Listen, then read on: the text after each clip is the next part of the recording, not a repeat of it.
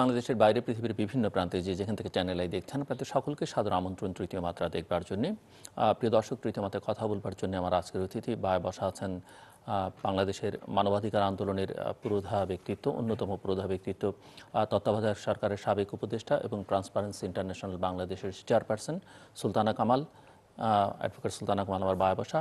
আমার ডানে রয়েছেন অর্থনীতিবিদ, জনপ্রশাসন এবং গভর্নেন্স বিশ্লেষক, এশীয় উন্নয়ন ব্যাংকের সদর দপ্তরে তিনি লিড ইকোনমিস্ট হিসেবে কাজ করেছেন, বিভিন্ন বিশ্ববিদ্যালয়ে দেশের বাইরে শিক্ষকতা করেছেন, কনসালটেন্ট হিসেবে কাজ করছেন বিভিন্ন প্রতিষ্ঠানের সঙ্গে, ডক্টর মোহাম্মদ পারভেজ ইমদাদ। স্বাগত আপনাদের দুজনকে স্টুডিওতে। নতুন একটি বছর শুরু হলো, নতুন একটি দশকের শুরু হলো। বাংলাদেশের ক্ষমতাসীন সরকার তার টানা তৃতীয় মেয়াদের প্রথম বছর শেষ করে দ্বিতীয় বর্ষের যাত্রা শুরু করলো।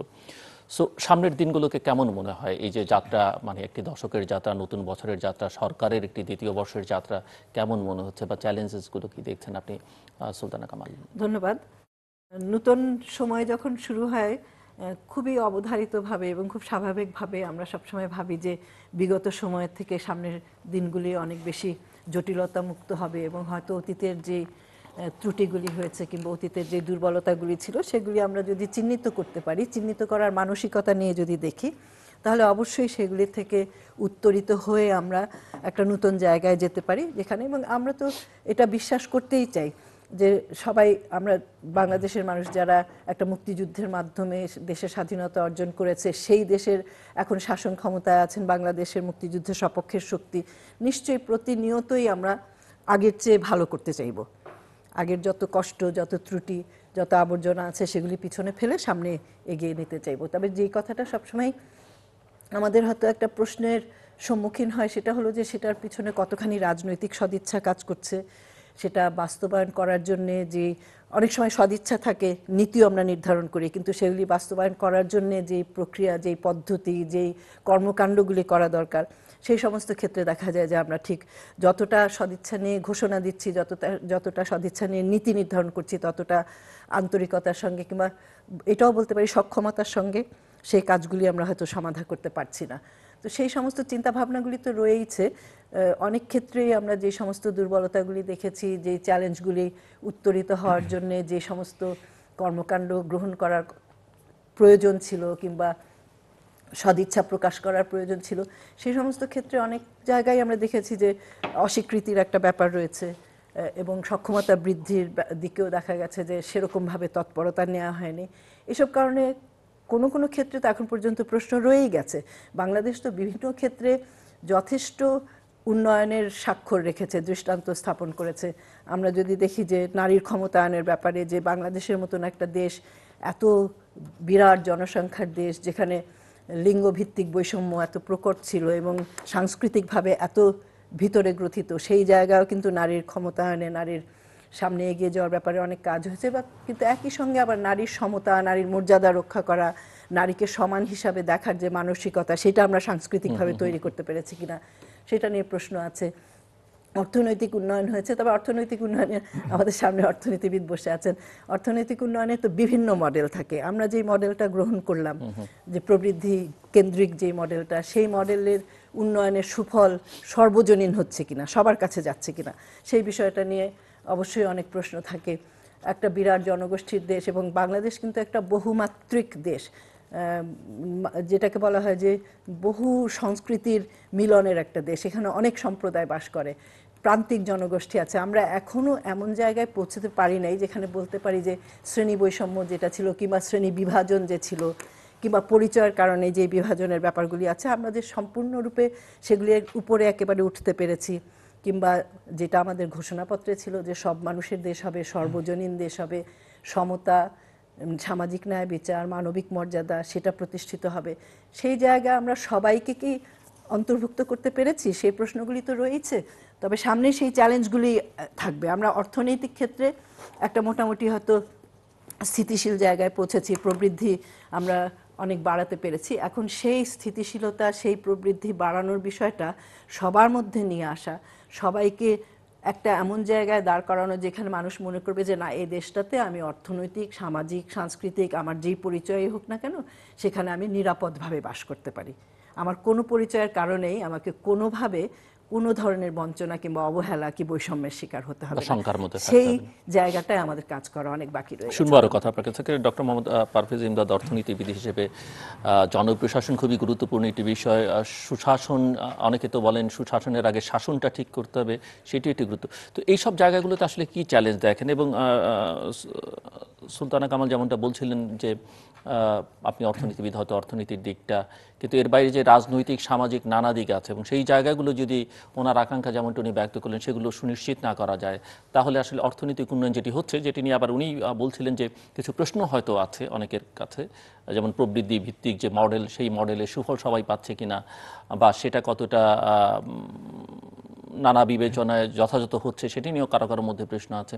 তো সেই সব বিষয় না থাকলে এই উন্নয়ন, যদি সেই উন্নয়নকে আমরা উন্নয়ন হিসেবেও বিবেচনায় নিই বা তা নিয়ে তৃপ্তবোধও করতে চাই, তাহলে সেটা কতটা টেকসই হচ্ছে বা হবে, সেটি নিয়ে অনেকের মধ্যে প্রশ্ন আছে। আপনি চ্যালেঞ্জেসগুলো কি দেখেন আপনার অবস্থান থেকে?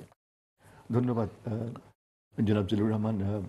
ইংরেজি নববর্ষের শুভেচ্ছা সবাইকে। আর এইবারে নববর্ষ একটি বিশেষভাবে আমাদের কাছে উল্লেখযোগ্য এজন্য যে মুজিব বর্ষ, আমরা জাতির জনক বঙ্গবন্ধুর জন্মশতবার্ষিকী পালন করছি এবার, এবং আগামী বছর আমাদের স্বাধীনতার 50 বছর, 50th অ্যানিভার্সারি, 50 বছর। আমি এবারের এই বছর সম্পর্কে আমি একটু আগে বলতে চাচ্ছি যে আলোচনায় যাওয়ার আগে, যে মুজিব বর্ষ উপলক্ষে সরকার বিভিন্ন অনুষ্ঠান কার্যক্রম গ্রহণ করছেন। আমার দুটো সুপারিশ ক্ষেত্রে আছে। একটি হলো যে বঙ্গবন্ধুর অসমাপ্ত আত্মজীবনীর আলোকে বাংলাদেশের ইতিহাসটা যদি আবার একটু ভালো করে যে আছে, এবং আর একটু লেখাটা যদি জাতির জনকের আত্মজীবনীর উপরের সঙ্গে সম্পর্কটা রেখে আরেকটু সুদৃঢ়ভাবে করা হয়, সেটা দেশের জন্য ভালো হবে অনেক। দ্বিতীয় হচ্ছে, আমি সাজেস্ট করছি যে বঙ্গবন্ধু আন্তর্জাতিক শান্তি পুরস্কার, যেমন ইন্টারন্যাশনাল পিস প্রাইজ আছে শান্তি স্থাপনে ও সামাজিক অর্থনৈতিক ক্ষেত্রে অবদান রাখার জন্য, Indira Gandhi international peace prize আছে, আরও অনেক বিশ্বের মনীষী এবং স্টেটসম্যানদের নামে আছে। এমন একটি আন্তর্জাতিক শান্তি পুরস্কার যদি থাকে, তাহলে একদিকে বিশ্ব শান্তি, স্থিতিশীলতা এবং বিশ্বের উন্নতির ক্ষেত্রে বঙ্গবন্ধুর অবদান যে ছিল ওনার সময়, এবং আরেকটা হচ্ছে বাংলাদেশেরও আন্তর্জাতিক পরিমণ্ডলে আমাদের অবস্থান এবং আমাদের যে commitment towards piece and stability and development, এটাও আর একটা আমার বহিঃপ্রকাশ করবে। আরেকটা বিষয় আমি জাস্ট অ্যাড করতে চাই, আমার মনে হয় সুলতানা কামাল ওই জায়গায় অ্যাড করতে পারবেন, যে বঙ্গবন্ধুকে নিয়ে অনেক কিছু হচ্ছে, এবং মুজিব বর্ষ পালিত হচ্ছে, নানা আয়োজন হচ্ছে, কিন্তু আপনি খুব সূক্ষ্মভাবে যদি লক্ষ্য করেন যে বঙ্গবন্ধুর একটা একাডেমিক বায়োগ্রাফি বলতে যা বোঝায়, সেটা কিন্তু এখন পর্যন্ত লেখা হয়নি, এবং সেই উদ্যোগটাও খুব একটা আছে বলে আমার মনে হয় না। হ্যাঁ, আশা করি সেদিকে নিশ্চয়ই দৃষ্টি দেওয়া হবে, এবং ওরকম একটা যদি একাডেমিক বায়োগ্রাফি হয়, সেটা ইংরেজি ভাষায়, যেটা আন্তর্জাতিকভাবে বিভিন্ন, অবশ্যই অবশ্যই। আগামী বছর আমাদের স্বাধীনতার 50th অ্যানিভার্সারি হবে, এবং আমরা ফ্র্যাঙ্কলি আপাও যেটা বলছিলেন যে অনেক দূরে গিয়ে এসেছি, এবং ইন টার্মস অফ গ্রোথ যদি বলি, জিডিপি প্রবৃদ্ধির ক্ষেত্রে আমাদের যে অবস্থান, এটা অত্যন্ত কম্পেয়ার করলে অনেক দেশের থেকে আমরা এক্ষেত্রে ভালো করেছি।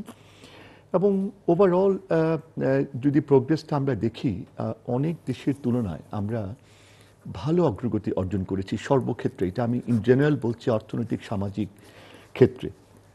এখন কিছু চ্যালেঞ্জ যেগুলো থাকে, সেটা হচ্ছে যে অর্থনৈতিক উন্নয়ন একটা চলমান প্রক্রিয়া, একটা মুভিং টার্গেট। কোথাও কোনো দেশ বলতে পারেনি যে আমি কাঙ্ক্ষিত লক্ষ্যে এসে গেছি আর আমার অগ্রগতির এই মাত্রার যে দরকার ছিল। It's always for all countries, উন্নয়নশীল সবার জন্যই চলমান প্রক্রিয়া, এবং চ্যালেঞ্জ আছে বলেই অর্থনৈতিক উন্নয়নের দরকারটা হয়। তো সেই ক্ষেত্রে আমি মনে করি যে আগামী বছরগুলোতে যে সেটা হচ্ছে যে দুটো জিনিস। একটা হচ্ছে যে প্রবৃদ্ধি, যেটা আমাদের ডাবল ডিজিটে আমরা আশা করছি চলে যাবে, এখন 8% অফ যেটা আছে আমাদের জিডিপি গ্রোথ, ওইটার দিকে এবং ওটাকে ধরে রাখার জন্য যে ক্ষেত্রে ইকোনমিক এক্সপ্যানশন দরকার আমাদের, সেটা দরকার। বহুমুখীকরণ, ডাইভার্সিফিকেশন দরকার। আমাদের স্কিলসের দিকে জোর দিচ্ছেন সরকার, আমাদের দক্ষতার দিকে, এবং জনগোষ্ঠীর যাতে দক্ষতার মান আরও বাড়ে, যাতে আমরা বিদেশের থেকে রেমিটেন্স যেটা আসে এবং এক্সপোর্টের ক্ষেত্রে বাড়ানোর ক্ষেত্রে ওটারও ডাইভার্সিফিকেশন, যেটা ইকোনমিক ডাইভার্সিফিকেশনের একটা অংশ হবে। আর বিকেন্দ্রীকরণের দিকে আরেকটু দৃষ্টি দিলে এবং সুশাসন এক্সপেনশন, যেটা গভর্নেন্স খুব ইম্পর্টেন্ট সাইড, আপনি যে কাজ করছেন এর উপর জিলু সাহেব, এটা একটা সব দেশেরই একটা অগ্রাধিকার থাকে এবং সেদিক থেকে এটা মানে উন্নয়নটাকে সাস্টেনেবল করতে গেলে রিয়েল অর্থে এগুলোর দিকে দরকার আছে। আর আপাও বললেন যে হ্যাঁ, দারিদ্র বিমোচন কদিন আগে আমরা জানলাম যে আমাদের প্ল্যানিং মিনিস্টার বললেন যে as per statistics by the planning ministry that 20% এখনো দারিদ্র সীমার নিচে আছে। দ্যাট মিনস প্রতি 5 জনে একজন গরিব। সো সেদিক থেকে ওই দারিদ্র সীমার দ্যাট মিনস এটা উঠবার একটা বড় দিক হচ্ছে যে অবকাঠামো উন্নয়ন আর মানে বিনিয়োগ বৃদ্ধি। অবকাঠামো এক্সপেনশন, অবকাঠামো ইনফ্রাস্ট্রাকচার উন্নয়নের মাধ্যমে দারিদ্র কমে আসে, কারণ মানুষের আয় এবং কর্মসংস্থান বাড়ে, বৃদ্ধি পায়। সেদিকে সরকারের মানে মেগা প্রজেক্টগুলোর মাধ্যমে চেষ্টা আছে। স্পেশাল ইকোনমিক জোনগুলোর মাধ্যমে আমরা দেখেছি সরকারের যথেষ্ট সচেতনতা এবং চেষ্টা আছে।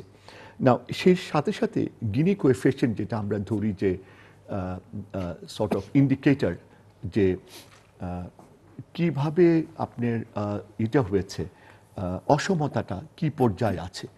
আমরা বলি যে গিনি coefficient less than 1 more than 1। এই অসমতা নিরূপণের জন্য, এটাকে অ্যাসেস করার জন্য আরেকটু সজাগ দৃষ্টি আমার মনে হয় প্ল্যানিং কমিশন দেবেন এবং দিচ্ছেন। I am sure that they looking into ইট। তাহলে আমরা এই অসমতাটা যাতে আরও কমে আসে এবং উন্নয়নের সুফল যাতে মানুষের কাছে আরও ভালোভাবে পৌঁছতে পারে, এটার জন্য একটা বড় দরকার হবে ডিসেন্ট্রালাইজেশনটাকে আরেকটু বিশেষভাবে কার্যকর করা। আমার মনে হয় সেদিকে আমাদের দৃষ্টি দেওয়া উচিত আগামী দিনগুলোতে। মনে হয় আপনি কিছু বলবার জন্য নিজের নোটিস ছিলেন কথা, কিন্তু দুটো প্রশ্ন আমি একটু আপনাকে করতে চাই আপনার কাজের সঙ্গে সম্পর্কিত এখানে। যেমন উনি সুশাসনের কথা বলছিলেন, উন্নয়নের কথা বলছিলেন, কিন্তু এই আপনি প্রশ্ন তুলেছিলেন যে উন্নয়নের সুফল সবাই পাচ্ছে কিনা। কিন্তু এই উন্নয়ন করতে গিয়ে অনেকেই মনে করেন উন্নয়নের যে সুফল বলি বা উন্নয়ন করতে যে ব্যয় হচ্ছে তার সিংহভাগই চলে যাচ্ছে অন্য জায়গায়, যেটিকে সহজ ভাষায় বললে দুর্নীতির কথা বলা যায়।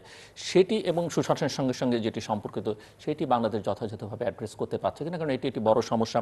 স্বয়ং প্রধানমন্ত্রী নিজেও বলছেন বিভিন্ন সময় তার দলীয় ফোরামে, অন্যান্য জায়গায়। আরেকটু হচ্ছে যে আপনি নিরাপত্তার কথা বলছেন, বিশেষ করে নারীদের। সো সামগ্রিকভাবে বাংলাদেশের মানুষের যে নিরাপত্তার ইস্যুটা, সেটা যথাযথভাবে বাংলাদেশ অ্যাড্রেস করতে পারছে কিনা। কারণ নানা রকমের অভিযোগ, মানবাধিকারের নানা অভিযোগ আছে, এবং বছরটি আমরা শুরুই করলাম ঢাকা বিশ্ববিদ্যালয়ের একজন ছাত্রীর ধর্ষণের একটি ঘটনাকে কেন্দ্র করে। সেটি নিয়ে ছাত্ররা বিক্ষোভ করছে নানান, কিন্তু নিরাপত্তার সংকটটা থেকেই যাচ্ছে এবং এই ধরনের ঘটনা প্রায় প্রতিনিয়তই ঘটছে। ধন্যবাদ। আমি যদি নিরাপত্তার বিষয়টা নিয়ে প্রথমে আলোচনায় আসি, এবং নিরাপত্তার বিষয়টা আমরা অনেক বেশি বিচলিত হয়ে যাই, অনেক বেশি উদ্বিগ্ন হয়ে যাই যখন এই ধর্ষণের মতন ঘটনাগুলি ঘটে, কিংবা আবরারের উপরে যে হত্যাকাণ্ড ঘটলো, কিংবা আমাদের ডাকসুর যে ভাইস প্রেসিডেন্ট তার উপরে যে আক্রমণ ঘটলো, এগুলি যখন হতে থাকে তখন আমরা নিরাপত্তা নিয়ে অনেক বেশি উদ্বিগ্ন হই, মনে করি যে কি জানি অনেক বড় ঘটনা ঘটছে। কিন্তু প্রতিনিয়ত যে নিরাপত্তাহীনতার মধ্যেও মানুষ বাস করতে পারে, সেটা কিন্তু আমরা অনেক সময় নজরে আনতে চাই না, এবং সেই কথাগুলি আমরা অনেক সময় শুনতেও পাই না। আমি যেহেতু মানবাধিকার নিয়ে কাজ করি, আমার কাছে নানাভাবে মানুষের এই ব্যক্তিগত জীবনের যে অনিরাপত্তাহীনতা, সেটা নিয়ে আমাকে কথা বলতে হয়, সেই ব্যাপারে আমাকে হয়তো কাজ করতে হয়, দেখে আমি অনেক বেশি এটা বুঝতে পারি কিংবা জানতে পারি অনেক ক্ষেত্রে। এখন যে অবস্থাটা দাঁড়িয়েছে আমাদের সমাজে, আমরা যদি মানবাধিকারের দৃষ্টিকোণ থেকে বিষয়টা দেখার চেষ্টা করি, সেখানটায় মানবাধিকারের সূত্রগুলি কি বলছে। মানবাধিকারের খুব সহজ কতগুলি আমাদেরকে মাপ নেওয়ার বিষয় হাতের কাছে এনে দিয়েছে। বলেছে যেখানে মানবাধিকার বিরাজ করবে সেখানটায় মানুষ স্বাধীন বোধ করবে নিজেকে, মানবাধিকার যেখানে থাকবে সেখানে মানুষ ন্যায় বিচারের প্রত্যাশা রাখবে, মানবাধিকার যেখানে থাকবে মানুষের জীবনটা শান্তিপূর্ণ হবে, এবং খুব স্পষ্ট ভাষায় বলেছে সেখানে কোনো শঙ্কা বিরাজ করবে না।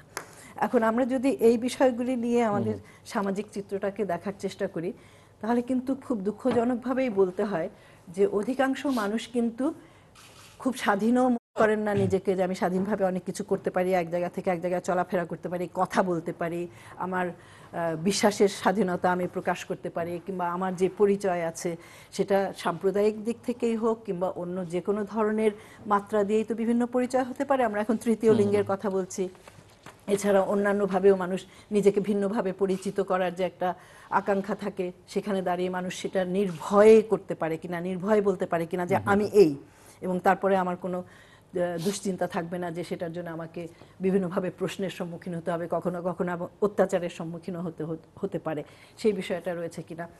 আমাদের সমাজে দেখেন যে বিষয়টা দাঁড়িয়ে গেছে যে যখন রূপা যে মেয়েটি বাসে হত্যাকাণ্ডের শিকার হলো, রূপার ভাই এসে আমার কাছে বলছে যে আপা আমি বিচার চাই না, কারণ আমি জানি যে আমি বিচার পাবো না।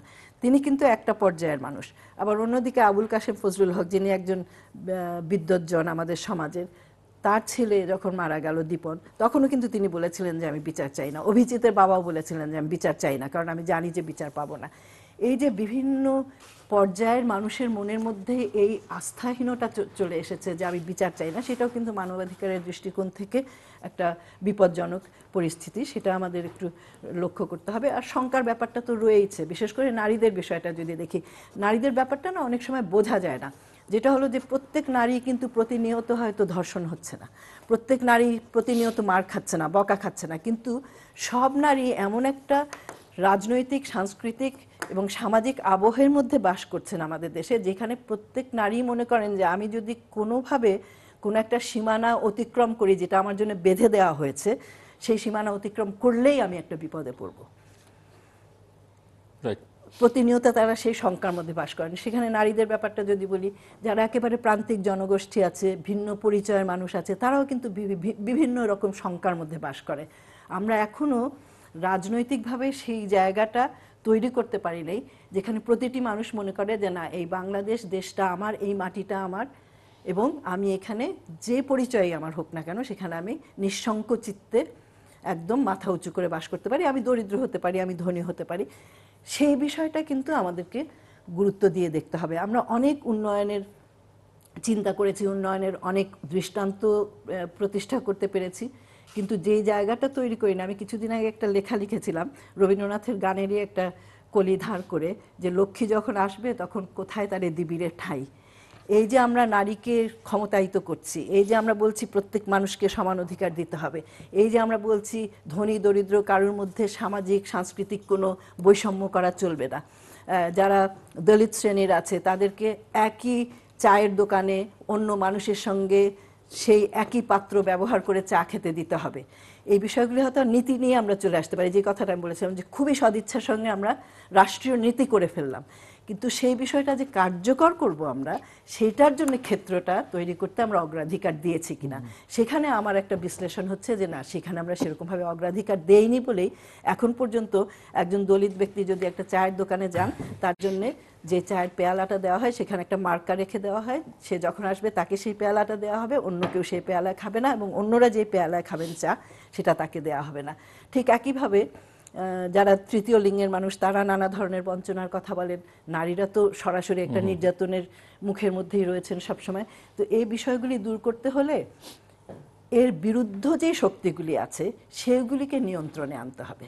নারী বিদ্বেষী, নারী বিরোধী, নারী স্বাধীনতার বিপক্ষে যারা কথা বলে, যারা প্রতিনিয়ত মানুষের মনের মধ্যে এই বিষ ঢুকাচ্ছে যে নারীকে রাস্তায় এরকমভাবে দেখা যাওয়া ঠিক না, নারী এইভাবে বেরোনো ঠিক না, নারীর এই কাজটা করা ঠিক না, নারীদের জন্যই সমাজে সব রকম নৈতিক অবক্ষয়গুলি ঘটছে, সেই যে ধারাটা, সেই ধারাটাকে কিন্তু রাজনৈতিকভাবেই নিয়ন্ত্রণ করতে হবে। এটা অন্য কোনোভাবে করা যায় না। সেটার জন্য সামাজিক শক্তিগুলি সহযোগী ভূমিকা পালন করতে পারে, কিন্তু সেখানে আমাদের অভিজ্ঞতা থেকে দেখি যে অনেক সময় সেই সামাজিক শক্তিগুলি সেই রকমভাবে রাষ্ট্রের কাছ থেকে সহযোগিতা পায় না, বরং দেখা যায় যে আপোষকামিতার রাজনীতিতে অন্য পক্ষই অনেক বেশি সুবিধা পেয়ে যাচ্ছে। তো তার ফলে যেটা হচ্ছে যে বিভিন্ন শ্রেণীর, বিভিন্ন ধরনের মানুষরা, বিভিন্ন অবস্থানের মানুষেরা কিন্তু যে একটা সমান সুযোগের যে ব্যাপারটা রয়েছে, সমান সম্মানের যে ব্যাপারটা রয়েছে, সমান মর্যাদার যে ব্যাপারটা রয়েছে, সেখানে আসলে পৌঁছাতে পারছেন না। সেইটাকে পৌঁছানোর একটা বড় চ্যালেঞ্জ কিন্তু আমাদের সামনে রয়ে গেছে। আমি খুবই ভালো লাগলো যে আজকে বঙ্গবন্ধুর জন্মশতবার্ষিকীর কথাটা উঠে এসেছে। আমাদের বাংলাদেশের স্বাধীনতার 50 বছর আমরা পূর্ণ করতে যাচ্ছি। বঙ্গবন্ধুর আত্মজীবনের কথাটা চলে এসেছে। বঙ্গবন্ধুর আত্মজীবনী নিয়ে আমার একটা লেখা লিখতে হয়েছিল, সেই জন্য সেখানে একদম প্রথম দিকে, এই কথাটা আমি বিভিন্ন জায়গায় বলেছি, বিশেষ করে নতুন প্রজন্মকে, তখন কিন্তু তিনি মুজিব হিসাবেই পরিচিত, শেখ মুজিব বলেও তাকে বলা হয় না, বঙ্গবন্ধু তো দূরের কথা। তখন তিনি সরওয়ার্দীর সঙ্গে বিভিন্ন জায়গায় ঘুরে বেড়াচ্ছেন ছাত্র নেতা হিসাবে কিংবা ছাত্র রাজনৈতিক কর্মী হিসাবে। তখন তিনি তার উপলব্ধি থেকে একটা কথা ইংরেজিতেই তিনি লিখেছেন সেই বইটার মধ্যে, যে sincerity of purpose, honesty of purpose, এই দুটো জিনিস না থাকলে মানুষ কোথাও পৌঁছাতে পারে না। আমরা বঙ্গবন্ধুর জন্মশতবার্ষিকীতে রাজনীতিকদের জন্য, আমাদের নিজেদের জন্য, আমরা যারা সামাজিক কর্মকাণ্ডে যুক্ত আছি প্রত্যেকের জন্য এটা কিন্তু একটা দিক নির্দেশনা, যে আমি যা করতে চাচ্ছি সেটার জন্য আমার যদি সিনসিয়ারিটি অফ পারপাস থাকে, আমার যদি অনেস্টি অফ পারপাস থাকে, তখন কিন্তু আমি শুধু কথা বলেই থেমে থাকবো না। সেই কথাটাকে বাস্তবায়িত করার জন্যে আমি যেই পদক্ষেপ প্রয়োজন সেই পদক্ষেপগুলি আমি নেব। তো সেই জায়গায় আমাদের নানান প্রশ্ন থাকে যে রাষ্ট্র অনেক সময় অনেক সদিচ্ছার প্রকাশ ঘটায়, কোনো সন্দেহ নেই। নারী নির্যাতন দমন আইন যেটা রয়েছে সেটা এত কড়া আইন, বিশ্বের অনেক আইনের থেকে কিন্তু এটা কড়া আইন, কিন্তু সেই আইনের প্রয়োগ হয় না। কেন হয় না? যে হ্যাঁ আইনটা আমি করে দিলাম, কিন্তু সেই আইনের মাধ্যমে নারীরা একটা নিরাপদ জীবন পাক, সেটার জন্যে প্রতিটি ক্ষেত্রে যে জবাবদিহিমূলক, প্রতিষ্ঠানগত এবং নানাভাবে সক্ষমতা সম্পন্ন মানুষজনের প্রয়োজন হয়, সেটা আমরা তৈরি করছি না। সেই জায়গায় চ্যালেঞ্জটা রয়েছে। দুর্নীতির প্রসঙ্গটা আমি একটু পরে আলোচনা আসি। ডক্টর পারভেজ ইমদাদের কতগুলো প্রসঙ্গ, একটি হচ্ছে যে বাংলাদেশ এখন উন্নয়নশীল দেশ হবার প্রক্রিয়ার মধ্যে আছে, মধ্যম আয়ের দেশ হতে চাচ্ছে, উন্নত দেশের স্বপ্ন দেখছে 41 সাল নাগাদ। কিন্তু এই আকাঙ্ক্ষা ঠিক আছে, কিন্তু আকাঙ্ক্ষার সঙ্গে বাস্তবানুগ পদক্ষেপগুলো কি, এবং এটি করতে গিয়ে বাংলাদেশ এখন যেসব সুবিধা আন্তর্জাতিকভাবে বিভিন্ন ফোরামে স্বল্পোন্নত দেশ সহ তালিকায় থাকবার কারণে পাচ্ছে, সেই সুবিধা থেকে বাংলাদেশ বঞ্চিত হবে, এবং সেই জন্য বাংলাদেশের যে প্রস্তুতিগুলো থাকা দরকার সেটি বাংলাদেশের আছে কিনা। দ্বিতীয়ত হচ্ছে যে আপনি জনপ্রশাসন নিয়ে আমরা কথা বলতে চাই, সেই সঙ্গে বাংলাদেশে প্রতিষ্ঠানগুলো শক্তিশালী করবার দিকে কোনো মনোযোগ আছে কিনা। তৃতীয়ত হচ্ছে ওনার কথার সূত্র ধরে আমি বলতে চাই যে একটা অন্তর্ভুক্তিমূলক সমাজ পিছিয়ে পড়াদের রাজনৈতিক প্রক্রিয়ার সঙ্গে, উন্নয়ন প্রক্রিয়ার সঙ্গে, অর্থনৈতিক প্রক্রিয়ার সঙ্গে আমরা যুক্ত করতে পারছি কিনা। নারীরা অবশ্যই এখানে একটি অত্যন্ত গুরুত্বপূর্ণ, কিন্তু তার বাইরে অন্যান্য যাদের কথা সুলতানা কামাল উল্লেখ করলেন তাদেরকে আসলে আমরা নানান প্রক্রিয়া যুক্ত করছি কিনা। মানে এগুলো ছাড়া তো আসলে ওই যে সাস্টেইনেবল ডেভেলপমেন্ট গোলের যে প্রক্রিয়ার মধ্যে আমরা আছি, যে চেষ্টা আমরা করছি, সেগুলো কতটা সফল করা যাবে। বা আমাদের এ পর্যন্ত অর্থনৈতিক যেটুকু আমরা এগিয়ে এসেছি, এটা সার্টেনলি বিশ্বের যদি অর্থনৈতিক ইতিহাস আমরা দেখি অনেক দেশের, আমরা একটা প্রশংসনীয় পর্যায়ে এসেছি in terms of GDP growth, এবং অর্থনৈতিক ও সামাজিক সমস্যাগুলো চিহ্নিতকরণ এবং সমাধানের ক্ষেত্রে সরকারের, বিশেষ করে এই সরকার যে উদ্যোগগুলো নিয়েছেন অত্যন্ত প্রশংসনীয়। এখানে আমি একটু আগে মেগা প্রজেক্টের কথা বললাম, এবং সেক্ষেত্রে ইনভেস্টমেন্ট বাড়ানো, আমি অর্থনীতিবিদ হিসেবে মনে করি যে বিনিয়োগ বাড়ানোটা খুব বড় দরকার। দেশীয় ইনভেস্টমেন্ট এবং ফরেন ইনভেস্টমেন্ট দুটোই আর কি। বিনিয়োগ পরিস্থিতি খুব একটা সন্তোষজনক নয়, তো বিশেষ করে দেশীয় বিনিয়োগ তো নয়। এক্স্যাক্টলি। এবং বিনিয়োগ না হলে কর্মসংস্থান হয় না। এখন প্রশ্ন অনেকেই তুলেন যে যেখানে কর্মসংস্থান সন্তোষজনক নয়, বিনিয়োগ সন্তোষজনক নয়, সেখানে প্রবৃদ্ধির হিসাব কিভাবে, মানে অন্য সূচকের সঙ্গে এটা কিন্তু মেলে না। আচ্ছা, প্রবৃদ্ধির হিসাব সম্পর্কে আমি বলতে চাচ্ছি, এই ব্যাপারে আমি কারোর সঙ্গে দ্বিমত করছি। আমি বিভিন্ন দেশের প্রবৃদ্ধির উপরে কাজ করেছি, এবং সেই ক্ষেত্রে আমার স্পষ্ট ধারণা, আমি সরকারের প্রবৃদ্ধির যে প্রক্রিয়াটা এবং যে ক্যালকুলেশন এবং মেজারমেন্ট, আমি সম্পূর্ণ একমত। এটি একটি যথার্থ এবং গ্রহণযোগ্য, আন্তর্জাতিকভাবে গ্রহণযোগ্য প্রবৃদ্ধি নিরূপণ পদ্ধতি। ঠিক আছে, এখন আপনি হয়েছে কি, কিছু জিনিস আছে যে আপনি ইন্ডিকেটার্সগুলোকে কিভাবে দেখবেন, বা লিঙ্কড ইন্ডিকেটার্স ছিল, ওই ইন্ডিকেটার্সগুলো যেসব বিষয়ের উপরে ডিপেন্ড করে, যেমন মনে করেন ফাইন্যান্সিয়াল সেক্টরের প্রশ্ন আসলো, ডিসেন্ট্রালাইজেশনের ইম্প্যাক্ট, এবং মনে করেন যে কস্ট অফ মেগা প্রজেক্টস, ওগুলো আপনি ধরলে তো ওগুলো তো আলোচনার বিষয়, বিশ্লেষণের বিষয়, এবং সেখানে ইমপ্রুভ করার স্কোপ আছে। কিন্তু এতে প্রবৃদ্ধির যে রেট বা প্রবৃদ্ধির যে আমাদের হার, এটাকে প্রশ্ন করার কোনো স্কোপ নাই, আমার কাছে এটা স্পষ্ট ধারণা। এক। 2 নম্বর হচ্ছে যে প্রবৃদ্ধি ধরে রাখাটা একটা বড় চ্যালেঞ্জ হবে, কারণ যখন আমরা ডাবল ডিজিটে যাব, তখন আমরা নিচে নামার তো চিন্তাই আমরা করতে পারবো না, বরং ডাবল ডিজিটে সাস্টেনেবল তখনই হবে যদি আমরা কতগুলো বিষয় ওখানে, বিনিয়োগ একটা বিষয়, কর্মসংস্থান, তারপরে যেটা করতে হবে যে দুটা যে আমাদের কি ড্রাইভার্স অফ গ্রোথ এখন, এক্সপোর্ট আর একটা হচ্ছে ওভারসিজ রেমিটেন্সেস, এই দুটা বাড়তেই হবে। এখন কিন্তু এক্সপোর্ট কমছে কিছুটা, বাট আশা করি আবার বেড়ে যাবে। এটা কমারও আমি একটা আলোচনায় বলেছিলাম কতগুলো। একটা মূল কারণ হচ্ছে যে অন্য দেশগুলো যারা আমাদের এক্সপোর্ট কম্পিটিটর তারা ডিভ্যালু করে, তো ডিভ্যালু করলে আমার এক্সপোর্ট যেটা যাচ্ছে মান এবং যেটার মানে কোয়ান্টিটি, ওইটা কস্টের অবমূল্যায়নের জন্য, ডিভ্যালুয়েশনের জন্য আমরা একটা সমস্যার আমার আয়টা মানে কমে যাচ্ছে। আর we have to look after our import bill also. তো ওই জিনিসটা একটা মানে ফ্যাক্টর। বাট তবুও এক্সপোর্ট ডাইভার্সিফিকেশনের ক্ষেত্রে আরও উদ্যোগ নেওয়া দরকার, নতুন নতুন মার্কেট, এগুলোকে আগেও মানে বলা হয়েছে। তো তার চেয়ে বড় দরকার হচ্ছে আমাদের যে এক্সপোর্ট বাড়তে গেলে ইকোনমিটাকে বহুমুখীকরণ করতে হবে। আমরা এখনও যদি আপনি দেখেন যে অনেক বছরের ঠিক এক্সপোর্টের যে মানে বলয়টা এর বাইরে খুব বেশি দূর আমরা যাইনি, যেটা আমাদের অনারেবল প্রাইম মিনিস্টার খুব জোর দিয়েছেন যে উনি সেদিনেও এক্সপোর্টের উপরে অনুষ্ঠানে উনি এটার উপর জোর দিয়েছেন যে we have to diversify export. এটা অনেকটা ডিপেন্ড করবে যে পুরো অর্থনীতি কী করে ডাইভার্সিফাইড হবে। অ্যান্ড সেটার একটা দিক হচ্ছে স্পেশাল ইকোনমিক জোন, আমি দেখি এটা একটা। আর মেগা প্রজেক্টগুলো, পদ্মা সেতু আর আমাদের যেগুলো হচ্ছে বড় বড় প্রজেক্টগুলো, পায়রা বন্দর, এগুলা আমাদেরকে, দিস উইল বি কি ড্রাইভার্স অফ গ্রোথ, একটা চেঞ্জ আনবে। আপনি দেখবেন যে আগামী কয়েক বছরে গ্রোথ আরও বেড়ে যাবে। এবং আমরা একটা এখন এইটার ক্ষেত্রে সঙ্গে সঙ্গে যে দুটো জিনিস আসতে হবে, যেটা আপনি একটু আগে বললেন, যে সেটা হচ্ছে যে ডিসেন্ট্রালাইজেশন। এখনও আমরা ঢাকা কেন্দ্রিক ভীষণভাবে, এইটা না গেলে হয় কি, এখনও কিন্তু সময় আছে আমাদের, যদি সাস্টেনেবিলিটি আমরা যেতে চাই, উপজেলা যে অর্থে আছে সেই অর্থ আরও ওটাকে সুদৃঢ় করতে হবে। এবং উপজেলা ছাড়াও বিভিন্ন লোকাল মানে পর্যায়ে ফাংশনাল যেটা অর্থনৈতিক ইমপ্লিমেন্টেশন যেটা, সেটাকে সুদৃঢ় করতে হবে। আর গভর্নেন্সের কথা যেহেতু আসলো, সেটা তো একটা চলমান প্রক্রিয়া, এবং এটার ক্ষেত্রে স্বচ্ছতা অনেকটা ইম্পর্টেন্ট। এবং এফিসিয়েন্সি তখনই বাধাগ্রস্ত হবে, কার্যকারিতা, যদি সুশাসনের মাত্রা কমে যায়। গভর্নেন্স যদি যথাযথ না হয়, what is governance link to basically, আপনি জুলাই সাহেব অনেক কাজ করছেন এর উপর, এফিশিয়েন্ট ম্যানেজমেন্ট। এবং দেখতে হবে যাতে আমার টোটাল ইনপুট যা আমি দেই তার আউটপুট এমন হবে যেটা সবার জন্য সবার জন্য সুফল বয়ে আনবে। তাহলে আমার ইনপুটের আউটপুট যেটা হবে, ইনপুট আউটপুট মডেলে আমরা দেখেছি, সেটা এফিশিয়েন্টলি আসবে। এখন সেটা বাড়াবার সব ক্ষেত্রে, ওই জন্য আপনি বলেছেন একটা কথা, ইনস্টিটিউশনাল ক্ষেত্রে, হ্যাঁ, প্রাতিষ্ঠানিক দক্ষতা একটা বড় চ্যালেঞ্জ আমাদের এখনো।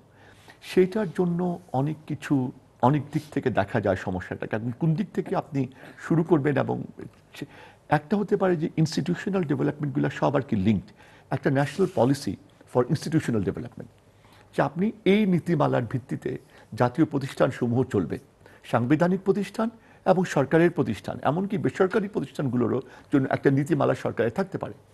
আরেকটা হচ্ছে যে আপনার institutions will be empowered to have their own, তাদেরকে আপনি এম্পাওয়ার করেন, তারা নিজেরা তাদের সুশাসন উন্নত করবে। তাহলে you have small segments, micro লেভেলে সুশাসনের অনেকগুলো ক্ষেত্র তৈরি হচ্ছে। তো যেভাবে আমরা দেখি, আইদার একটা বৃহৎ আকারে বা ক্ষুদ্র আকারে। আরেকটা জিনিস হচ্ছে এখানে, যেটা আমি একটু আগে বললাম, যে অসমতা, আমরা দারিদ্র্য বিমোচনের অনেক দিনের আমাদের চেষ্টা, এবং এটা সবসময় আছে। তারপরেও দেখছি আমরা 20% is quite an scary figure. এটা কিন্তু যদিও অনেক দেশে আছে, এবং অনেক যাদের গ্রোথ রেট অনেক বেশি তাদেরও এটা হয়, অনেক বড় বড় অর্থনীতিতেও এটা হয়, আনএমপ্লয়মেন্ট বাড়ে। কিন্তু আমাদের সচেতনতা, আমাদের জাতীয় চেতনা, আমাদের মুক্তিযুদ্ধের আদর্শ এবং চেতনা, আমাদের জাতির জনক বঙ্গবন্ধুর স্বপ্ন, আমাদের মানুষের, সিভিল সোসাইটি, সরকারের সবার যে সচেতনতা, আমরা দেশ সম্পর্কে আমাদের মানুষ ভাবে বেশ, সেই চিন্তাভাবনার আলোকে আপাও যে বললেন যে you C there could be ways to find out কী করে আপনি দারিদ্র্য কমাবেন আরও, এবং সেই চেষ্টাটা কিন্তু আরও দৃশ্যমান হতে হবে। আর দ্বিতীয় হচ্ছে অসমতা। অসমতা দারিদ্র্যকে দীর্ঘায়িত করবে। অসমতা থাকলে, এই যে অসমতার কথা বলছেন, বৈষম্য তো বাড়ছে। জি, ধনীর সঙ্গে দরিদ্রের বৈষম্য জি সেটি প্রবলভাবে বাড়ছে এখন বাংলাদেশে। সেটার উপর আমি একটু আগে বললাম যে এর ব্যাপারে গিনি কোএফিসিয়েন্টটা কিভাবে বিহেভ করছে এই ব্যাপারে যথেষ্ট তথ্য আমাদের দরকার। এ ব্যাপারে গবেষণা আরও তথ্য সরকারি পর্যায়ে বেসরকারি পর্যায়ে দরকার। সেটা অবশ্যই না কমলে কিন্তু ওই সামগ্রিক উন্নয়ন যেটা সেই অর্থে স্থায়ী হচ্ছে না। ম্যাম, জিনি কোএফিসিয়েন্টের কথা যেটা আমি আগেই বলিনি, আমি অর্থনীতিবিদ না, কিন্তু একটা তর্কের খাতিরে শুনছিলাম যে জিনি কোএফিসিয়েন্ট 5 হলে সেটাকে প্রকট বলা হয়। তো আমাদের বোধহয় 4 কত সেটা, তো সেই জন্য আমাকে একটু সাবধান করা হয়েছিল যে প্রকট কথাটা উচ্চারণ করবেন না। তো ঠিক আছে, প্রকট না বললাম, কিন্তু যথেষ্ট বেশি রয়েছে সেই মানে নানান দিক থেকে আমরা অর্থনীতির যে বিশ্লেষণ দেখি সেখানে এটা নিয়ে একটু উদ্বেগ রয়েছে অর্থনীতিবিদদের মনের মধ্যে। আপনার কথার সূত্র ধরেই বলছি যে আপনি যেভাবে কথাটা বললেন অর্থনীতির দিক থেকে, আমি যদি আমাদের সাধারণ নাগরিকের যে ভাষা কিংবা আমরা যেভাবে বিষয়টাকে বুঝি, সেখানে হলো যে এই যে কোনো উন্নয়নের সুফল যদি সবাইকে পেতে হয় তাহলে সেখানটায় অংশগ্রহণ এবং অংশীদারিত্ব এই দুটা বিষয় বাড়াতে হবে, যেটা আপনি বলছিলেন যে এম্পাওয়ার করা, ছোট ছোট প্রতিষ্ঠানগুলিকে এম্পাওয়ার করা। আমাদের এখন একটা বিরাট বড় সমস্যা রয়ে গেছে, যে কথাটা আমি আগেও বলেছিলাম, যে প্রতিষ্ঠানের যিনি দায়িত্বে থাকেন তারাও কতখানি স্বাধীন মনে করেন নিজেদেরকে যে আমি একটা দায়িত্ব নিয়ে এই কাজটা করতে পারবো। কারণ আমাদের একটা সমস্যা হয়ে গেছে, একটা বিরাট বড় জটিলতা সৃষ্টি হয়েছে যে আমার জবাবদিহিটা আসলে কার কাছে। আমি কি একজন নিযুক্ত ব্যক্তি না আমি একজন নির্বাচিত ব্যক্তি? যারা নির্বাচিত প্রতিষ্ঠানগুলিতেও নেতৃত্ব দিচ্ছেন তাদেরও কিন্তু মানসিকতা হয়ে গেছে নিযুক্ত ব্যক্তির মতন। ইভেন সাংবিধানিক প্রতিষ্ঠানে যারা কাজ করছেন, একদম সাংবিধানিক প্রতিষ্ঠানেও যারা কাজ করছে, এবং কোনো না কোনোভাবে তারা কিন্তু নিযুক্তই হচ্ছেন, তারা কিন্তু নির্বাচিত হচ্ছেন না। তো একজন নির্বাচিত প্রতিনিধির যে সাহস, যে উদ্যম, যে ক্ষমতা কিংবা যে সক্ষমতার ব্যাপারটা থাকে, সেখানে কিন্তু আমরা সেরকমভাবে কাজ করছি না। কাজ না করে আমরা উপর থেকে পছন্দের মানুষদেরকে বিভিন্ন জায়গায় বসাচ্ছি। তো তার ফলে আমার জবাবদিহিটা নিচের দিকে না যেয়ে উপরের দিকে যাচ্ছে। তো এই জবাবদিহির যে একটা জটিলতা সৃষ্টি হয়েছে, তার ফলে এই যে অংশগ্রহণের বোধটা, অংশীদারিত্বের বোধটা কিন্তু ভীষণভাবে একেবারে মিইয়ে যাচ্ছে। এবং এখন যে কথাটা মাঝে মাঝে আমরা শুনি যে আসলে আমাদের তো নাগরিক সমাজ কোনো কথা বলে না, আমাদের নাগরিক সমাজ কোনো দায়িত্ব নেয় না। কেন বলে না, সেই কেন দায়িত্ব কেন নেয় না, বলে না, সেটাও কেন প্রশ্ন, কারণ দায়িত্ব আপনি নেয় নাগরিক না, সমাজের একজন সামনের একদম সারির মানুষ। দায়িত্ব কেন নেয় না, দায়িত্ব কেন নিতে পারছে না, সেই ব্যাপারগুলিও দেখতে হবে। এখানে একটা বিষয় কিন্তু পরিষ্কার, এবং বঙ্গবন্ধুর আত্মজীবনীর মধ্যেই আছে, আপনিও জানেন, নিশ্চয়ই জিল্লুরও জানেন, সেটা হলো বঙ্গবন্ধু কিন্তু নিজেই বলছেন, পাকিস্তানের রাজনীতির আদল মানে সেই প্রেক্ষিতেই কথাটা তিনি বলছেন যে একটা সমাজ ভালোভাবে চলতে হলে রাজনীতিতে সবসময় নাগরিক সমাজ এবং বিরোধী দলকে শক্তিশালী করতে হয়, এবং সেটা করার দায়িত্ব কিন্তু রাজনীতি যারা করেন তাদেরই থাকে। তো আমরা তো সেই সংস্কৃতির মধ্যে বসবাস করছি না। আমাদের সংস্কৃতিটা হয়ে গেছে উইনার্স টেক অল, যারা নির্বাচনে জয়লাভ করবে তারা সব কিছু নিয়ন্ত্রণ করবেন, এবং তার বাইরে যারা থাকবেন তারা কিন্তু কিছুই করছেন না। এবং এখানে আমার বিরোধী দলের প্রতি একটা সমালোচনা আছে। বিরোধী দলে যারা যান তারা যেন মনে করেন যে নির্বাচনে হেরে গেলে তাদের একমাত্র কাজ হচ্ছে সরকারকে ক্ষমতাচ্যুত করা, আর কোনো কাজ যেন তাদের নেই। তাদের যে জনগণের সঙ্গে একটা সংযোগ রাখা, জনগণের স্বার্থ নিয়ে কথা বলা, তাদের সঙ্গে চলা, সেটার মধ্যে কিন্তু তারা থাকেন না। তো তার ফলে যেটা হয়ে গেছে যে আমাদের রাজনীতিটা হয়ে গেছে দুটো দল কিংবা দুটো যারা সব ক্ষমতায় থাকেন, যারা ক্ষমতার বাইরে থাকেন, একাধিক দল থাকতে পারেন, তাদের একটা সাংঘর্ষিক সম্পর্ক। মাঝখানে যারা রয়েছেন নাগরিক সমাজ, তাদেরও মাঝে মধ্যে সেই দলীয়করণের মধ্যে ঢুকিয়ে নেওয়া হচ্ছে, এবং দলীয়করণের বাইরে যারা থাকতে চাচ্ছেন তারা আবার সেখানে কোনো অবস্থানই তৈরি করতে পারছেন না। তো তার ফলে যেটা হয়েছে, ওই যে জনসাধারণের যে একটা অংশগ্রহণের বোধ কিংবা অংশীদারিত্বের বোধ, যে এই দেশটা আমার, এটাকে তৈরি করার দায় দায়িত্ব আমারও রয়েছে, আমার কিছু সাংবিধানিক এখানটায় কর্তব্য রয়েছে, সেই বিষয়গুলি তাদের কাছেও সঞ্চারিত করা হয় না। যারা একটুখানি সেটা নিয়ে কাজ করতে চায় তাদেরকেও খুব একটা যে উৎসাহিত করা হয় সেটাও না। এবং তার ফলে যেটা হচ্ছে, আমরা দেখতে পাচ্ছি যে যতই উন্নয়ন হোক, যা হোক না হোক, এটা তো কখনোই সম্ভব না যে সরকার একা একা সব কিছু করে ফেলবে। সেখানে অন্য কোনো জায়গার কোনো সহযোগিতা কিংবা একসঙ্গে কাজ করার যে ব্যাপারটা, সেটা কিন্তু আমরা ঘটাতে পারছি না। আর আরেকটা বিষয়, মেগা প্রজেক্টের কথা বারবারই আসছে, মেগা প্রকল্পের কথা আসছে। হ্যাঁ, একটা দেশ যখন যত উন্নত হবে অর্থনৈতিকভাবে বিশেষ করে, সেখানে মেগা প্রকল্পের একটা বিষয় আমরা দেখতে পাবো, কিন্তু সেটা যদি দুর্নীতিমুক্ত আমরা না রাখতে পারি তখন কিন্তু সেইটারও যে ফলাফল জনগণের পাওয়ার কথা জনগণ সেটা পায় না এবং সেটা বিলম্বিতই হতে থাকে। আজকে যেই বিষয়টা খুব দুঃখের সঙ্গে উল্লেখ করতেই হয়, অর্থনীতিবিদরাই সেটা আমাদেরকে বলে দেন যে বিশ্বের যে কোনো জায়গায় 1 কিলোমিটার রাস্তা করতে যতটা খরচ হয় বাংলাদেশে তার 10 গুণ খরচ পড়ে এবং অন্য বিশ্বের সেই রাস্তার 10 ভাগ আগেই সেই রাস্তা নষ্ট হয়ে যায়। তো এই যে একটা দুর্নীতির কারণে সাধারণ মানুষের চলাচলের একটা সুবিধা, চলাচলের একটা আরামের ব্যাপার আছে, সেইটা পর্যন্ত আমরা এখন পর্যন্ত নিশ্চিত করতে পারি না। তো সেই সমস্ত জায়গায়ও নজর দেওয়ার ব্যাপার আছে। একটা দেশ যখন চলবে সেখানে যতটা অর্থনৈতিক উন্নয়ন হবে সেই প্রবৃদ্ধির তো ফলাফলটা ঘুরে আবার জনগণের কাছে আসতে হবে। সেটা যদি জনগণের কাছে না আসে তাহলে যেই জনগণের কারণেই সেই প্রবৃদ্ধি হচ্ছে, প্রবৃদ্ধি কিন্তু কোনো হঠাৎ করে উপর থেকে হচ্ছে না, এই সাধারণ মানুষই সেই প্রবৃদ্ধি এনে দিচ্ছে। এই আমাদের তৈরি পোশাক শ্রমিকরাই সেটা এনে দিচ্ছে, আমাদের অভিবাসী শ্রমিকরা যারা ওখানে যে মানবেতর জীবনযাপন করছে তাদের কাছ থেকেই আসছে, যারা কৃষি কাজ করছেন সবজি চাষ করছেন তাদের কাছ থেকেই তো এই প্রবৃদ্ধিটা আসছে।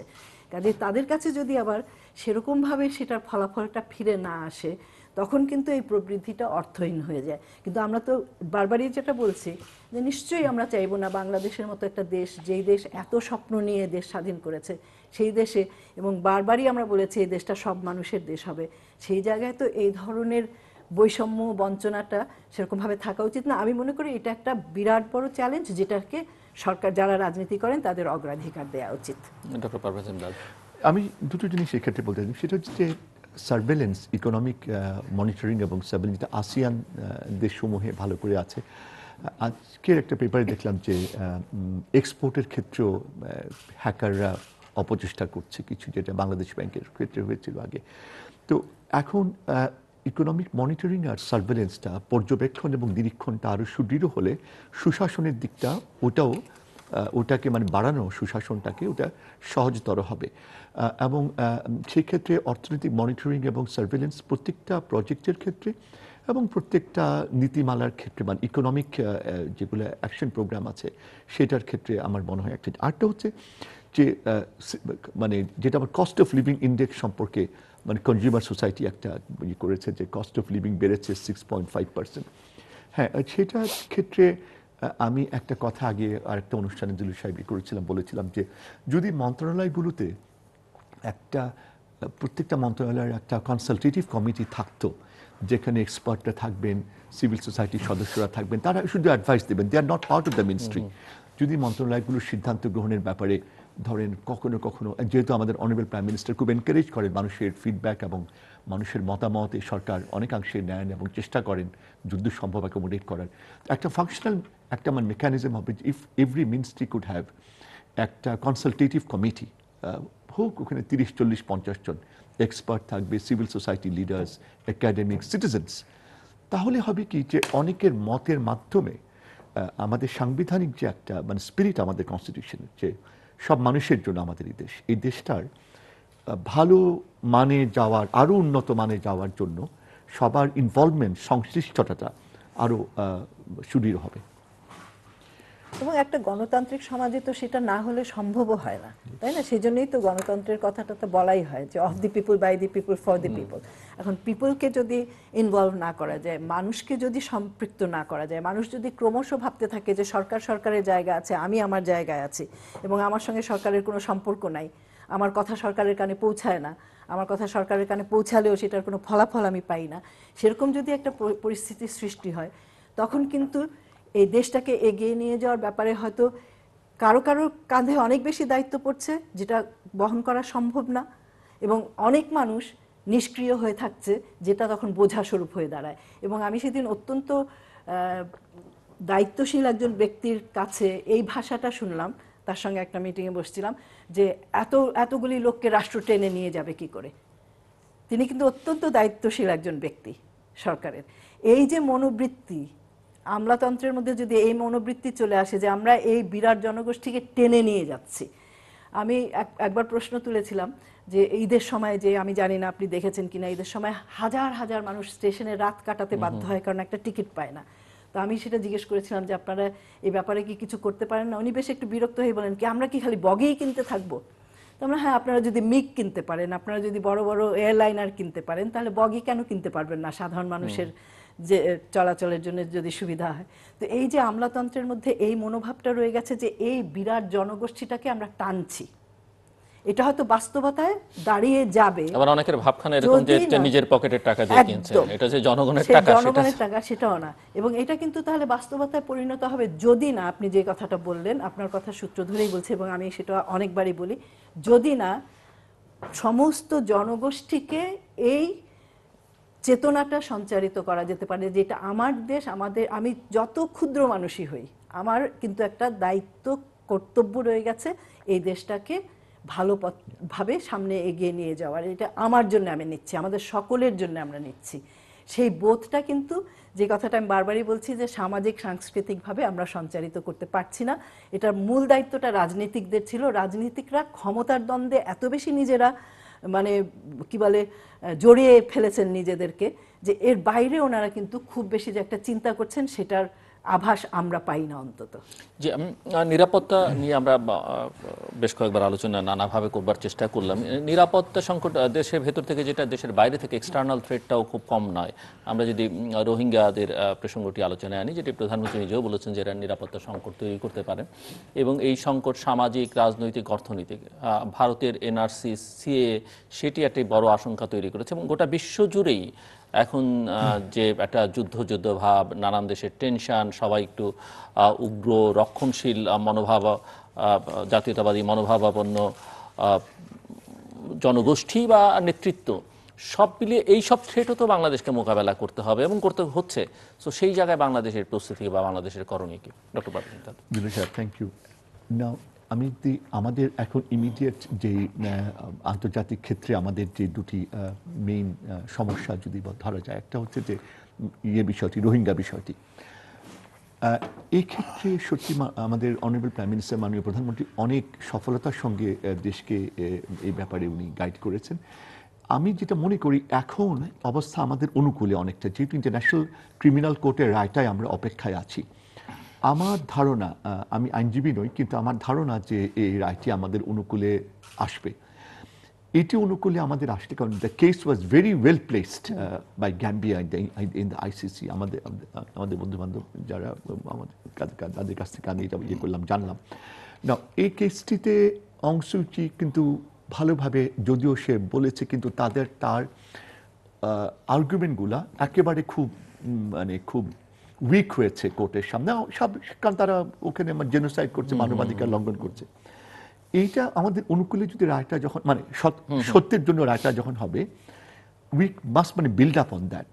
জাতিসংঘের যে রেজলিউশনটা হয়েছে, এটাও একটা বড় আন্তর্জাতিক সমাজে, আন্তর্জাতিক মহলে যে একটা সচেতনতা এবং এই ক্ষেত্রে যেই অ্যাওয়ারনেস এবং সাপোর্টটা আসছে, এটা আমাদের রাষ্ট্রীয় নীতি ক্ষেত্রে সমর্থক একটি অবদান রাখছে। এখন আমরা যেটা মনে করি জুলু সাহেব, আমি ট্র্যাক বি, যেটা আপনিও বলেন, track B, track C options খোলা রাখা দরকার। একদিকে আমরা we can be very hopeful about the ICC judgement. আমরা ট্র্যাক বি, ট্র্যাক সি, মিয়ানমারের সঙ্গে সিভিল সোসাইটি, জনগণ, বিভিন্ন জার্নালিস্ট, একাডেমিক্স, একটা build up pressure on the Myanmar government, যেহেতু মিয়ানমারের সরকার কিন্তু জনপ্রিয় না, ওরা একটা জোর করে এইভাবে রেখেছেন। অংশটি তাদের হাতে এখন একটা টয় মাত্র। তো সেই ক্ষেত্রে মিয়ানমারের মধ্যে একটা বিল্ড আপ করা স্ট্রং পাবলিক ওপিনিয়ন, তাদের লোকদেরকে, তাদের নাগরিককে ফেরত নেওয়ার জন্য, এইটা একটা দরকার। ট্র্যাক বি, ট্র্যাক সি আমার মনে হয় এখন পররাষ্ট্র মন্ত্রণালয় ভালোভাবে করতে পারবে এবং ওভারঅল এটা খুব ভালো। ফরেন সেক্রেটারি এসছে মাসুদ বিন মোমেন, he is very good diplomat and will be able to do it, I think, he and his team. আর আমাদের অনারেবল পিএম এর আই মাস্ট অ্যাপ্রিসিয়েট, উনি যথেষ্ট বেশ রাজনৈতিক এবং স্টেটসম্যানশিপ একটা ভিশন নিয়ে উনি এই সমস্যাটা উনি সমাধান করার চেষ্টা করছেন। Now, in terms of the relationship with India, India is our important neighbor. আমাদের ভালো সম্পর্ক রাখতে হবে এবং এটা আমরা কখনোই এমন কিছু বলিনি বা করিনি যেটা আমাদের দিক থেকে সম্পর্ক নষ্টের কোনো কিছু হয়। এখন আমরা যা দিয়েছি তাদেরকে, আমরা তাদের কাছ থেকে পাইনি। যদি আপনি, এটা অনেক সময় লাগবে, যদি একটা সেশন হয়, আমরা একদম বঙ্গবন্ধুর সময় থেকে আমরা আমাদের কমিটমেন্ট, আমাদের যেটুকু সুপ্রতিবেশী সুলভ, আমরা উদাহরণ এরকম কিন্তু বড় দেশের ছোট দেশের মধ্যে পৃথিবীর কোথাও নাই। আমরা যেভাবে আমাদের সার্বভৌমত্ব ঠিক রেখে আমরা we have been doing that. কিন্তু তাদের ইন্টারনাল পলিসি হোক আর যাই হোক, তাদের ইলেকশনের মানে ম্যান্ডেট হোক আর যাই হোক, যদি এমন কিছু তারা করে, তারা হয়তো বলবে যে they have the people's mandate, but it doesn't matter to us, that's there internal matter. কিন্তু but it's not there internal matter anymore. যদি আমাদেরকে এফেক্ট করে, এটা তাদের ইন্টারনাল ম্যাটার আর নয়, এটা আমাদেরকে ইয়ে করছে, এফেক্ট করছে। সেই ক্ষেত্রে দে আর accountable two see that the neighbours R safe. আমাদের স্বার্থ এবং আমাদের মানুষের দেশের স্বার্থ যদি কোনোভাবে বিঘ্নিত বা লঙ্ঘিত হয়, তো সেই ক্ষেত্রে আমরা তো সোচ্চার হবই, বলবই। সেই ক্ষেত্রে আমি মনে করি যে যেই ইন্ডিয়াতে যেই সিটিজেন্স অ্যামেন্ডমেন্ট অ্যাক্ট এনআরসিগুলো যে হয়েছে, সেই ক্ষেত্রে আমাদের সিভিল সোসাইটি, থিঙ্ক ট্যাঙ্ক, আমাদের রিসার্চার অনেকটা মানে পিপল টু পিপল কন্ট্যাক্টটা করে সেখানে জনমত, এবং যথেষ্ট জনমত কিন্তু স্ট্রংলি ওখানে ভারতে হচ্ছে, এইটার উপর চাপ দেওয়া দরকার। এবং আমরা একটা আমাদের জাতীয় স্বার্থ যাতে কোনোভাবে লঙ্ঘিত না হয়, সেদিক থেকে আমাদের সরকার এবং জনগণের সহায়তা নিয়ে চাপটা অব্যাহত রাখা আর কি দরকার। আরেকটা কথা যেটা আমার মনে হয় ভারত নিশ্চয়ই জিনিসটা বুঝেছে, তারা কিন্তু গ্রোথ রেট ভালো হলেও দারিদ্র্য কিন্তু প্রকট। এই আইনগুলি যদি ফাইনাল শেপ নেয়, ভারতের অর্থনৈতিক উন্নয়ন আমার মতে ব্যাহত হবে, অনেকেও তাই হতে মনে করবেন। এবং যেভাবে রিজিনাল গ্রোথটা, আঞ্চলিক সহযোগিতা ব্যাহত হবে, তো আঞ্চলিক সহযোগিতা ব্যাহত হলে মানে আঞ্চলিক আশেপাশের দেশগুলোর অর্থনৈতিক স্বার্থ মানে বিঘ্নিত হবে। তো এদিকটা আমার মনে হয় ভারতের যারা বিভিন্ন বিষয়ে চিন্তা ভাবনা করেন, তারা নিশ্চয়ই এই বিষয়টি দেখবেন। এবং আমাদের দিক থেকে একটা খুব in a very prudent way, in a নেইবারলি way, এটা তাদের সঙ্গে আলোচনা করে বোঝানোটা আমার মনে হয় দরকার। এখানে আমি শুধু এইটুকুনি যোগ করতে পারি, উনি তো অত্যন্ত পরিষ্কার করে কিছু বিষয় তুলে ধরেছেন। সেটা হলো যে আমাদের যেটাকে বলে যে বৈশ্বিক যে পরিস্থিতি, রাজনৈতিক পরিস্থিতি কিংবা আঞ্চলিক রাজনৈতিক পরিস্থিতি, সেখানে যদি আমাদের শক্তভাবে দাঁড়াতে হয়, ঘুরে ফিরে আমি সেই একই কথায় যাব। আমার রাষ্ট্র সার্বভৌমত্ব তখনই খুব দৃঢ়ভাবে দাবি করতে পারবে যখন তার জনগণ সার্বভৌম, জনগণের ক্ষমতায়ন হবে। কাজেই জনগণকে যদি বিচ্ছিন্ন রেখে দেই আমরা রাজনৈতিকভাবে কিংবা রাষ্ট্রীয়ভাবে, যেখানে জনগণ মনে করছে না যে যা কিছু হচ্ছে আঞ্চলিকভাবেও যে লেনদেনগুলি হচ্ছে কিংবা বৈশ্বিকভাবে যে লেনদেনগুলি হচ্ছে আমার কোনো সম্পর্ক নাই সেখানে, তো সেখানে কিন্তু তথ্য সরবরাহ, তথ্য দেওয়ার একটা দায়িত্ব, সেখানে সংসদের একটা বিরাট ভূমিকার কথা আসে, যেটা নিয়ে কিন্তু আবারও আমরা প্রশ্ন তুলেছি বারবার, যে আসলে সংসদে কতখানি এই বিষয়গুলি আলোচিত হয়, কতখানি জনগণের কাছে এই তথ্যগুলি দেওয়া হয়। হ্যাঁ, অফিসিয়াল সিক্রেটস অ্যাক্ট আছে, কিংবা সেটাকে এখন মডিফাই করা হয়েছে, রাইট টু ইনফরমেশন অ্যাক্ট এসছে আমাদের কাছে, সেগুলির আলোকে কতখানি তথ্য জনগণের কাছে যাওয়া উচিত, জনগণ কতখানি বোধ করে, মনে করে যে এই সমস্যাগুলি তো আমারও সমস্যা এবং আমাকেও এই সমস্যার সমাধানে একটা সহযোগী ভূমিকা, এবং আমার যে প্রধানমন্ত্রী আছেন কিংবা আমার যিনি সরকার প্রধান আছেন, আমার যিনি রাষ্ট্রপ্রধান আছেন, তার হাত শক্ত করার জন্য আমারও এখানে একটা ভূমিকা থাকতে হবে, সেই বোধটা কিন্তু জনগণকে দিতে হবে। সেটা যদি আমরা করতে না পারি, যদি সেখানে বিচ্ছিন্ন হয়ে যায় এবং এমন এমন মন্তব্য আমরা শুনতে থাকি, যে মন্তব্যের সঙ্গে আমরা যেভাবে বিষয়টা দেখছি, জনগণ যেভাবে বিষয়টা দেখছে সেটার সঙ্গে একেবারেই মিলছে না, তখন কিন্তু সেখানে একটা দূরত্বের সৃষ্টি হয়। যে কথাটা একটু আগেই শুনলাম যে ভারতে এটা নিয়ে প্রচুর যেটা বলে প্রতিবাদ হচ্ছে, মানুষ উঠে দাঁড়াচ্ছে নানাভাবে, সেই তুলনায় আমরা কিন্তু এটা নিয়ে কোনো কথা বলতে পারি নাই। কিন্তু এটা তো শুধুমাত্র যে কথাটা বলা হয়েছে ভারতের কোনো অন্তর্বর্তী বিষয় নয়, এটা কিন্তু একটা নৈতিক বিষয়। এটা একটা আজকে একবিংশ শতাব্দীতে আমরা দাঁড়িয়ে আছি, সভ্যতার শিখরে আমরা উঠে গেছি, মানুষ কত কিছু নিয়ে আমরা অহংকার করতে পারি, সেই জায়গায় আজকে জাতিগতভাবে কোনো একজনকে বাইরে ঠেলে দেওয়া হবে, জাতিগতভাবে কারুর অধিকার ছিনিয়ে নেওয়া হবে, এই ধরনের কোনো কর্মকাণ্ড যদি চলতে থাকে এবং সেটা যদি একটা দেশের অভ্যন্তরীণ বিষয় বলা হয়, সেটা তো আসলে মেনে নেওয়া যায় না। সেখানে তো আমাদের সাম্প্রদায়িক দৃষ্টিভঙ্গি থেকে না, এই কারণে না যে মুসলমান সম্প্রদায়ের উপরে এটার একটা কুফল আসছে কিংবা নেতিবাচক প্রভাব মানবিক পড়বে দিক সেই থেকে, জন্য না, নাগরিক মানবিক জায়গা থেকে আমাদের বলার অনেক কিছু ছিল যে আসলে এরকম একটা নিয়ম চলতে পারে না, এরকম একটা কর্মকাণ্ড একটা গণতান্ত্রিক দেশে চলতে পারে না, কিন্তু সেটা আমরা বলতে পারিনি। সেটা বলতে যে আবরার নামে ছেলেটা হত্যাকাণ্ডেরই শিকার হলো, যে সেখানেও কিন্তু আমাদের যে একটা বাক স্বাধীনতা এবং অন্যের মতামত গ্রহণ করার যে একটা সহিষ্ণুতার ব্যাপার আছে, সেই জায়গাও কিন্তু আমরা অনেকটা পিছিয়ে যাচ্ছি। সেটা যদি আমরা ঠিক জায়গায় না নিয়ে আসতে পারি তাহলে কিন্তু আবার ওই যে জনগণের সঙ্গে কিংবা জনগণের মধ্যে নানা যে মতামতের মানুষ আছে তাদের মধ্যে দূরত্ব বাড়তেই থাকবে, আমরা একটা সংহত শক্তি হিসাবে কিন্তু দাঁড়াতে পারবো না।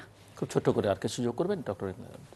না, আমার মনে হয় যে ওভারঅল যদি আমরা দেখি we are on the right track overall, অর্থনৈতিক দিকটাতে এবং সামাজিক দিকটা কিছু চ্যালেঞ্জেস আছে যেটা আমরা আলাপ করলাম, এবং এই চ্যালেঞ্জগুলো অ্যাড্রেস করার জন্য সুশাসনের মাত্রা আরেকটু সুদৃঢ় করা এবং জনগণকে এঙ্গেজ করা। কিন্তু যেটা আমার ধারণা যে, এবং সরকারের পূর্ণ সদিচ্ছা এবং আগ্রহ আছে এবং চেষ্টা আছে।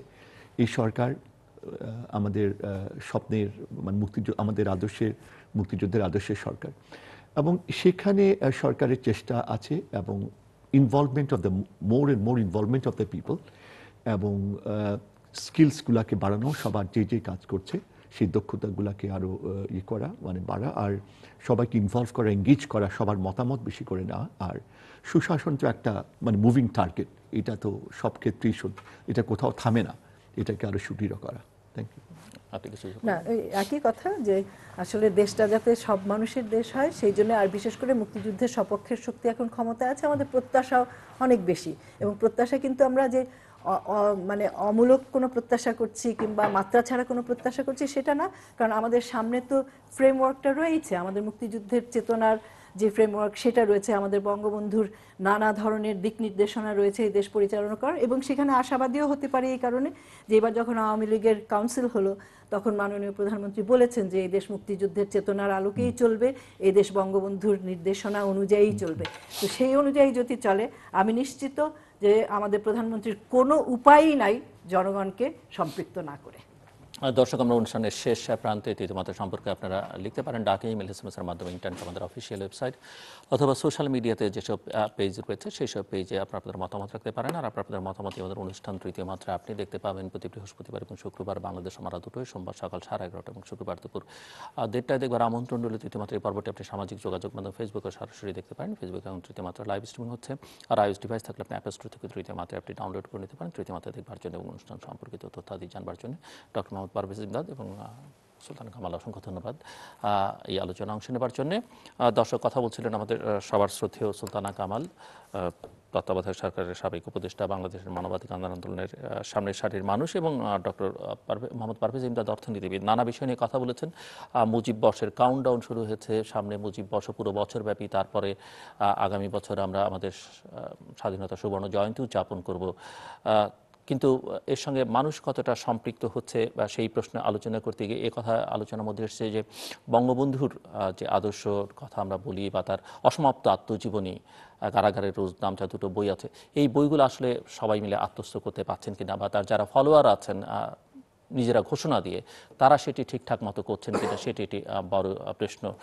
এবং বাংলাদেশ নানাভাবে এগিয়ে যাচ্ছে, একথা অস্বীকার করবার কোনো সুযোগ নেই, কিন্তু এই এগিয়ে যাওয়াটা টেকসই হবে কিনা সেটি একটি বড় প্রশ্ন। কারণ এই প্রশ্ন তুলতে গিয়ে আলোচনার মধ্যে যেটি এসছে সেটি হচ্ছে যে আমরা আমাদের প্রতিষ্ঠানগুলোকে শক্তিশালী করছি না, সবাই নিজেকে সব কিছুর মধ্যে অংশীদার মনে করছে না, এবং আমরা দেখতে পাচ্ছি যে অর্থনৈতিক প্রবৃদ্ধি হচ্ছে কিন্তু বৈষম্য সমাজে বেড়ে চলেছে, এবং এমন একটা সমাজ যেখানে অনেকেই ভয়ের মধ্যে থাকেন এবং অনেকে অপরাধের শিকার হয়েও তিনি বিচার চান না। বেশ কিছু উদাহরণ সুলতানা কামাল নিজেও তুলে ধরেছেন।